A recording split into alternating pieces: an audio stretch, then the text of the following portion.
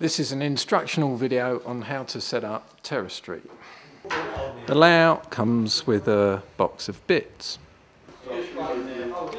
4 screws and you can undo the front. So that is the layout on display. Let's set up the controller.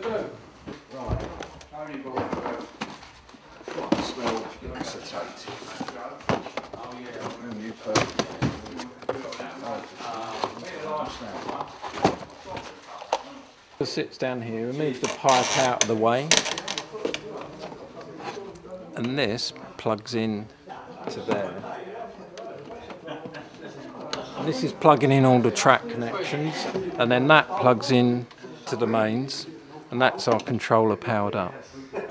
And this pit comes out, you can take that out. This is the tube which goes onto the smoke machine. More about that later.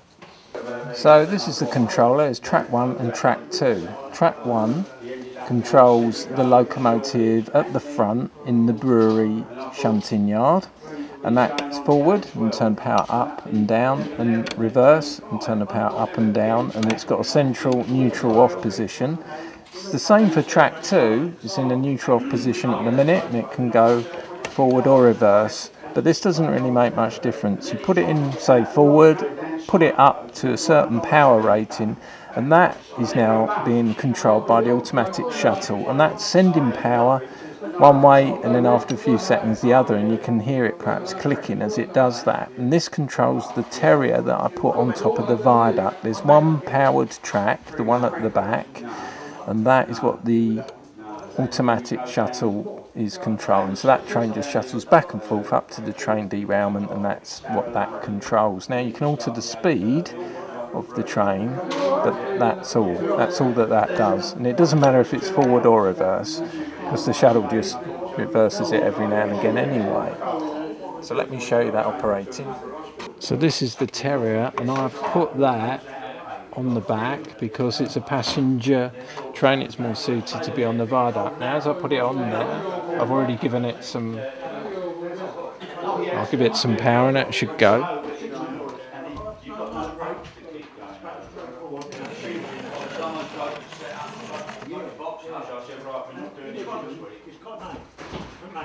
Now it's hit the point in the track where there's a diode, and after a little while it will shuttle the other way. There it goes. Now the reason it's stopping there is because I put a couple of coaches behind it.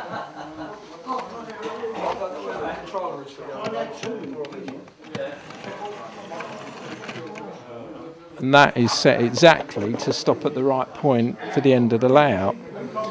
And that now shuttles along every now and again. And as I say, I can alter the speed with the controller. But that seems to be about right, and that's set at about 50.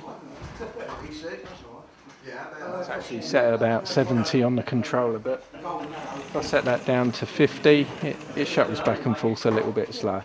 So you just leave that, and that's something operating on the layout all the time. So now let's show you down here in the shunting yard. So the shunting yard is controlled by this. I have to put it onto forward and then give it some power, and that will drive the pug forward on there. So here is the pug going forward along the shunting yard, and now I put the controller in reverse and it's going in reverse, and that'll go up and down all day as you drive it. Now you can alter the points, and that now sends it going down another lane. Sometimes it needs a push, there we go, and that will go down there. I think the track needs a clean. Now to improve electrical conductivity, I just get a little bit of rag and some surgical spirit, spray that on there, and then clean the track with that.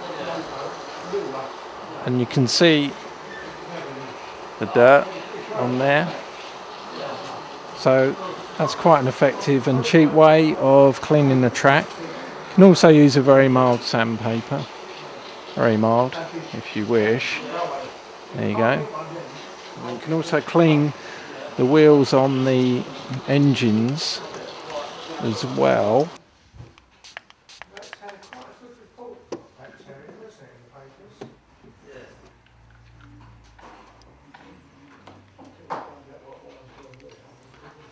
So I'm just cleaning the wheels of the Pug, and you can see that's got some dirt off it. Now I need to turn it around a little bit and clean the other part of the wheel. And do that 3 or 4 rotations. That's about right. I can use the motion as a guide as to how far around the wheel's gone. And there we are. Let's clean the wheels. It's ready. And that will stay clean for quite a few days, quite a few runs, depending how much you use it.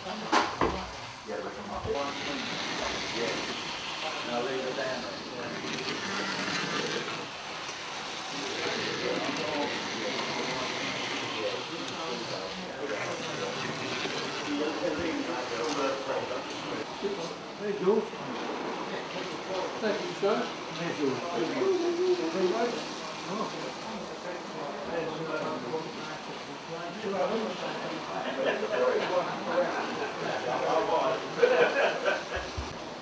I've also got this powered wagon. It's got a motor in it, and you can also use that as well if you want to, behind the locomotive, and it just gives an extra little bit of push. Or you can just use a regular wagon. There we go. All those spare track now, I think, but I think I'm going to retrack them more. Look at the gaps in